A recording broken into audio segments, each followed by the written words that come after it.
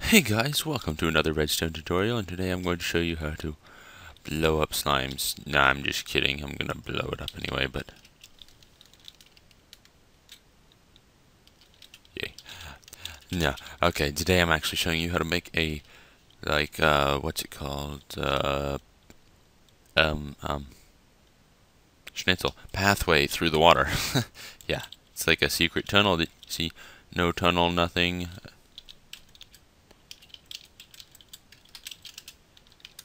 And if I'm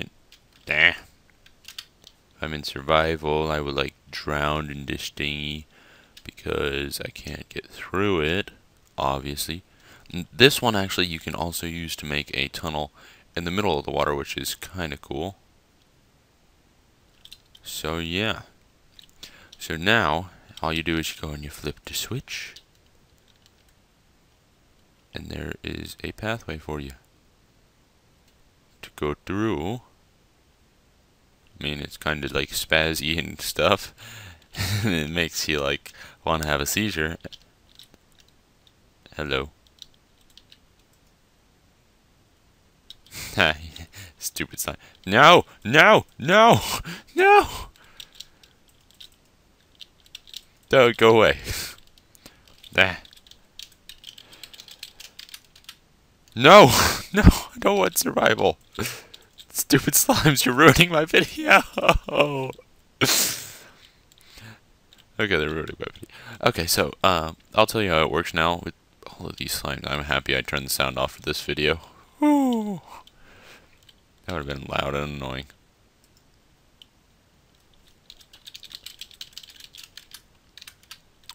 Now, will you go away now? Thank you. Okay, so here's how it works now that these slimes have stopped bothering me. All it does is sets the block to air within that little area so that you can swim through it over and over again. And you do it repetitively using this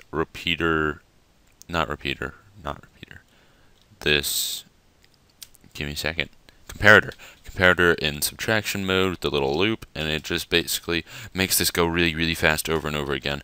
And that's why you get the little flashy effect, but it does make it like go away for long enough that you can breathe, so you can go through as far as you want underwater with the invisible tunnel. So, thanks for watching, guys. If you liked the video, please click the like button below. If you hated it, click the dislike button below. And if you want to see some more, click that subscribe button. And I will see you next time. Bye.